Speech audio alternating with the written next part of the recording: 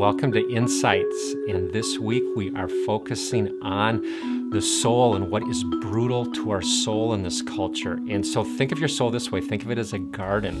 And in that garden, either those leaves are green and it's producing vegetables and fruit and so forth, or they're wilting a bit, or they're turning brown. So how does it feel in your soul today? Now, recently I heard about these Korean missionaries, obviously from South Korea, and they were here in the United States as missionaries. And I love that when other people from other countries come here to take the gospel further and to help the body of Christ grow and see the kingdom of God advance. But these missionaries left America because they said the pace of life was destroying their faith.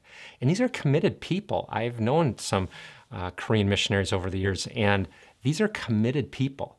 And that got my attention. Well, it was just prior to this that I heard Christian author and speaker John Eldredge say that what is brutal to our soul is three things. He talked about the speed of life. Again, he talked about the rise of evil, and he also talked about the barrage of the media.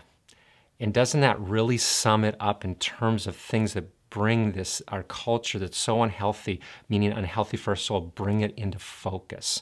And so here we are.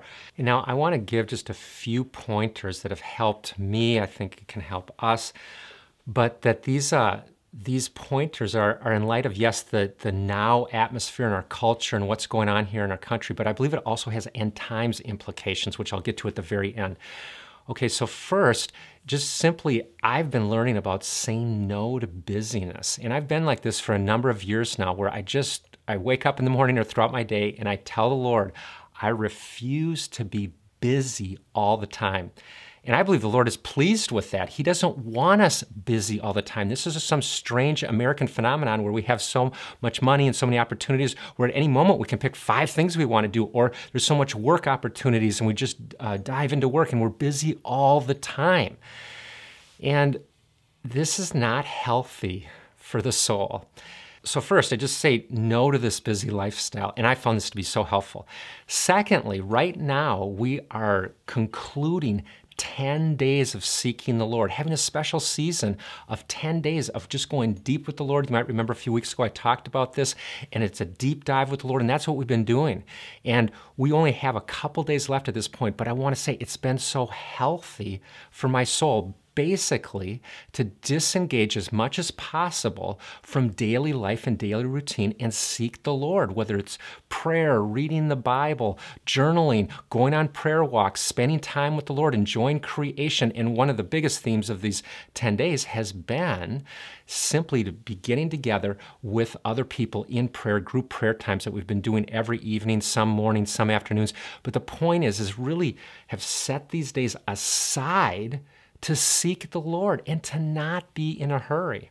And honestly, I don't think there's any other way we can get deep with the Lord. It just doesn't happen with one special praise night on a Friday night, although that's helpful. It doesn't happen only through morning quiet times, although that is helpful. But it happens through a real heart engagement. When we seek the Lord with all of our hearts, He promises us He will be found. And I believe that this is so important in light of those 3 areas that John Eldredge identified: the speed of life, the rise of evil, and the barrage of the media. So how does all of this tie into the end times? In Matthew chapter 25, verses 1 through 13, it talks about 10 virgins. 5 are prepared for the Lord's return. They have the oil on hand to burn the lamps, and they're ready when Jesus comes, and they're ready for the wedding feast. The other 5 virgins are not ready.